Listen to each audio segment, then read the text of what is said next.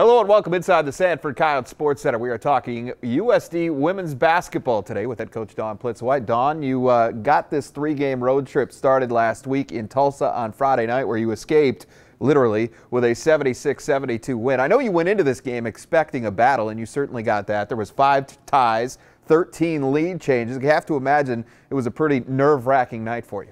Well, I thought our young ladies played at a very high level, and certainly you're going on the road and you're playing against a team in Oral Roberts that's one of the best in the country in three-pointers made. And we didn't do a great job defending the arc in that game, certainly not in the third quarter. But when we really needed to get stops in the fourth quarter, we were down 10, and from the 6.5-minute mark to about the 3-minute mark, we had 6 consecutive stops, and that really turned the game. We were down 6 at that point in time, went up 5, and that really was a difference maker for us. So I thought our young ladies played their best when things looked at the worst and looked very bleak, and I was really proud of the resiliency and the composure that our young ladies played with. Oral Roberts got you up against the wall a little bit in that third quarter, thanks in large part to Dakota.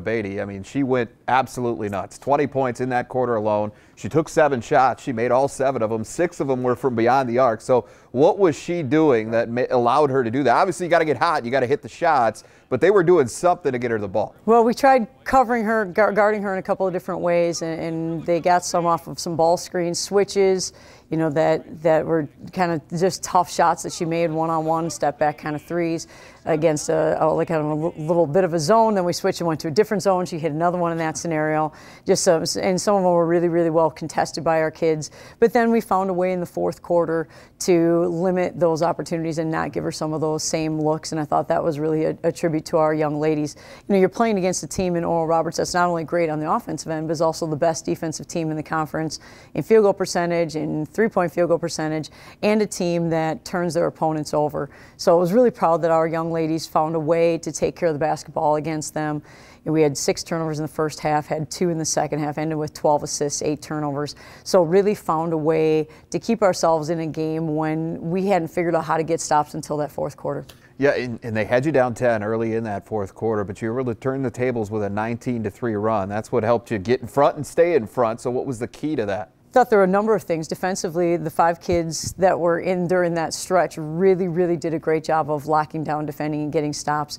On the offensive end, I thought our young ladies spaced the floor really well. Elsen really had a tremendous game and really has been playing extremely well over her last 4 games in the season. She's had 14 assists, 4 turnovers, is playing at a very, very high level, and was able to get to the rim and make an awful lot of things happen for us in that stretch.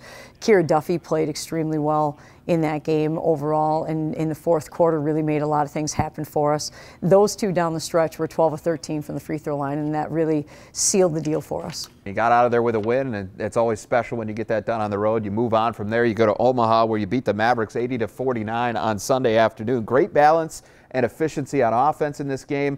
Some really stingy and opportunistic defense. Was this one of the more complete efforts on both ends of the floor? Well, what was great about this game is that we had been scoring the ball fairly efficiently in the conference so far, but we hadn't really started the game that way. So against Oral Roberts, we finished the game scoring at about a 45% clip. The first quarter, we were at a 33% clip. First quarter against Omaha, we started by scoring at about a 70% clip, which was phenomenal. And then, but what we didn't do a great job of in the first half was taking care of the basketball.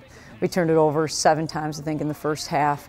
Those 7 turnovers led to 16 or 17 points of the 31 for Omaha. So in the second half, did a much better job taking care of the basketball.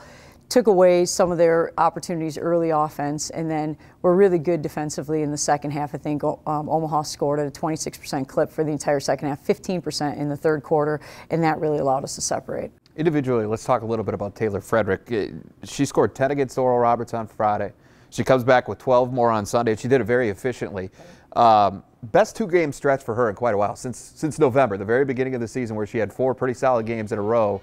So what was different about her? How'd she get it going, at least offensively? Well, I think Taylor's a young lady who puts in a lot of time outside of practice, and that confidence is there and has played at a very high level in the last 2 games.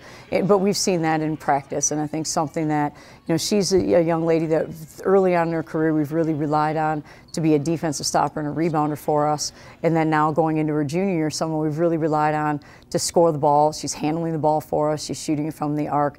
And I think is just playing with a lot of confidence. confidence right now and is making good decisions, is reading the defense really well, making good decisions. Started the game at Omaha with 2 threes, and that was obviously the game plan, was to help in the lane on everyone else and kind of dare her to make some shots, and she stepped up and she made 2 really big shots for us early on to kind of set the tone. I'm certainly thinking you're hoping Taylor continues that going forward into this week as you wrap up the 3-game road trip on Thursday in Grand Forks against North Dakota. This is a team that you've seen each of the past couple of years, but this is, of course, the first time you've seen the Fighting Hawks now as a conference member. Does that add anything extra to this one? What I think is pretty neat about this rivalry, and I see it as a rivalry, because when we've played each other in the non-conference, in the WNIT here, and then last year in a non-conference game, our fans are really, really excited to reestablish the rivalry. And now that we're in the same conference again, I think it's going to be something that's really fun for a lot of our fans. So I anticipate it to be certainly a very, very tough environment.